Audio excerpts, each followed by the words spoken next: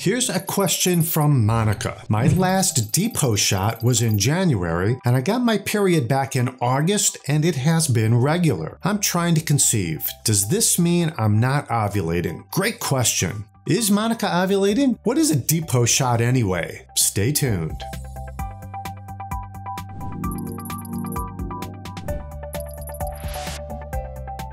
A Depo injection is a slow-release form of medication. This makes the medication last for a longer period of time. In the fertility world, there are two kinds of Depo medications that are used commonly. One is Depo Lupron, the other is Depo Provera. Let's talk about Depo Lupron first. Lupron is a brand name for the medication leuprolide acetate. This is a medication known as a GnRH agonist. These medications act on your pituitary gland. Normally, the pituitary gland produces hormones that cause eggs to develop in the ovaries and trigger ovulation. GnRH agonists like Lupron shut down the pituitary gland, so the levels of those hormones get very low. As a result, eggs won't develop and ovulation won't occur. Short-acting versions of Lupron are given every day. They are commonly used during IVF cycles to prevent ovulation from occurring. Long-acting Lupron, that is Depo Lupron, can be given once a month. Some are given once every 3, 4, or even 6 months. In women, Depo Lupron is used to treat endometriosis or uterine fibroids. The other Depo medication is called Depo Provera. Provera is a type of progesterone known as medroxyprogesterone acetate, or MPA. Depo Provera prevents ovulation and makes the cervical mucus thick, so it is primarily used as birth control. Use of Depo Provera is much more common than Depo Lupron. Each injection of Depo Provera helps prevent pregnancy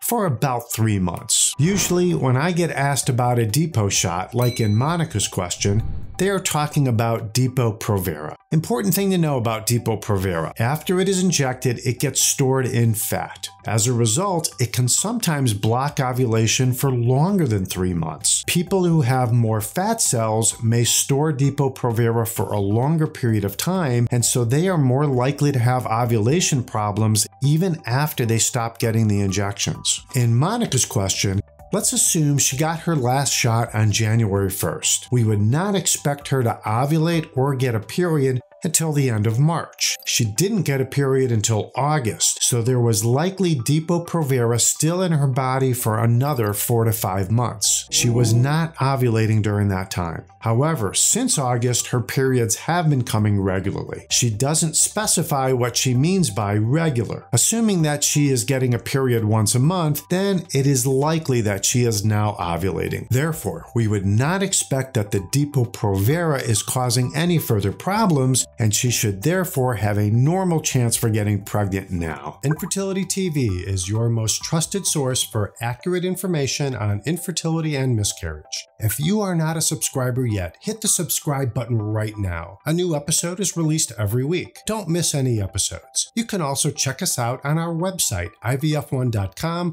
where you can become a patient.